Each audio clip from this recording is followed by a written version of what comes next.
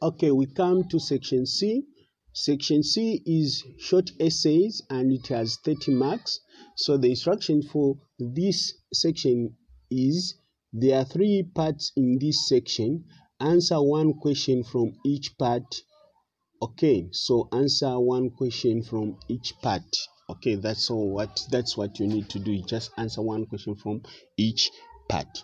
Okay, so before we go on and answer the questions, I want to talk about a few things that you need to do as you answer this question, okay, or let me say this section. Okay, so the first thing you need to do when you read the question, one thing you need to do is you need to come up with points related to the question. Okay, make sure you just come up with points that are asked in the question. Okay, that's what you need to do. Don't bring irrelevant points into this. Just bring out varied points. Okay. The second point is the number of points you come up with should be at least equal to the number of marks. Okay. So when they have asked you the question and they have given you 6 marks, at least come up with 6 points. Okay, at least 6 points. Okay, so you make sure you come up with 6 points at least. That means you can, if they have asked you a question and they are saying 6 marks, you can come up with 8. Okay, at least you can come up with 8 or 6, somewhere between those numbers. Okay, how do you come up with 8?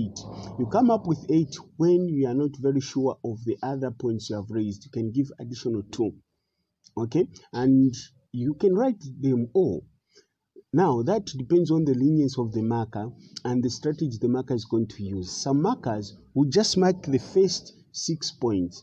Some, they will even go further and look for those meaningful points. If the last 2 are okay, they'll give you marks and get the all 6 marks.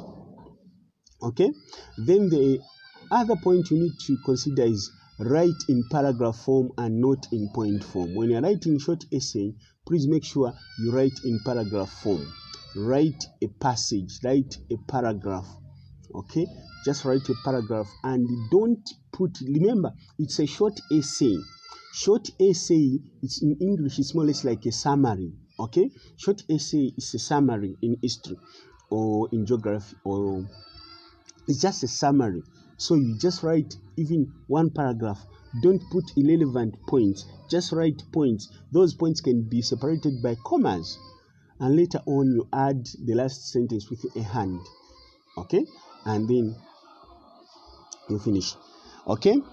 The other point is don't add irrelevant information, which I've already said. Don't add irrelevant information just to make the essay to be longer. Don't add the irrelevant question. Remember, these markers will have a lot of papers to mark, so they would appreciate if you just went straight to the points, from point to point, point to point, point to point, point to point, just like that.